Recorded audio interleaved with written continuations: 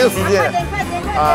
你用贵还是板面呢 I want to support the hawker culture, not just opening a store, but look into how we can reinvent the operation of a hawker. Order already? 不要蛋啊 I mean, most people will think that hawkering is a very tiring and dirty job, but it doesn't always have to be. Okay, bro, thank you for service. Come, let's clean up this station first. We started off, we were doing 14, even 16 hours a day. Later I'll pour the water and all that. You start wiping down the place. So now we are doing about 8 to 9 hours a day. Oh bro, 2 o'clock only. Where are you going after this? So sure. You can have a very good work-life balance. Alright. Enjoy your movie, bro. Adios. See you.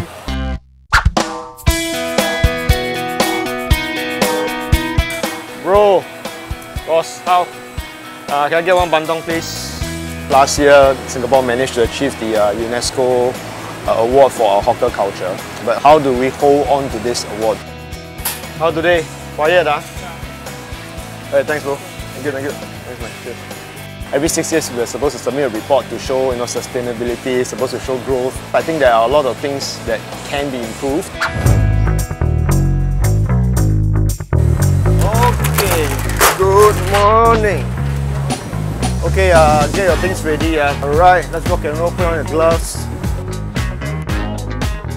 When I started Jiak Song, right, I knew right from the beginning that I wanted to make it as a platform for attracting young blood to, forward this hawker culture.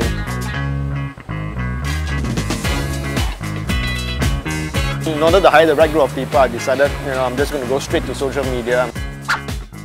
I managed to find myself a very, very good staff, Vincent. Have you tasted the soup? I used to run my own store, but because due to the COVID-19 pandemic, so I decided to cease operations. I was actually planning to take a break. But then I was scrolling through Facebook, then I saw this post. I thought back on how I ran my own store. So actually there are many things that I could have done to streamline the process, to make it smoother, and that's when I decided to join him. Hello, 小姐。但是不要急的。好，烫了吗？你们几开吗？快8年了。Definitely we need more people like Vincent, young and willing to change. It can be things like, newer equipment, more efficient way of doing things. Basically just adopt a lot of the stuff that we already do in the restaurant kitchen.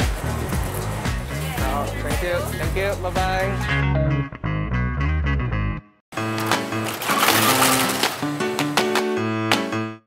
How are you doing? Okay, we are trying to modernize. We are not actually reinventing the food itself, but we are reinventing how the way hawkers are run. Streamlined, and there's a system in place.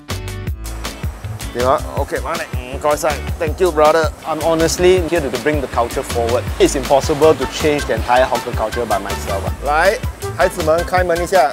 But I feel that, if you start the ball rolling in one direction, modernize the way hawker operates and all that, if enough people follow this system, maybe we have a chance of really doing some major changes.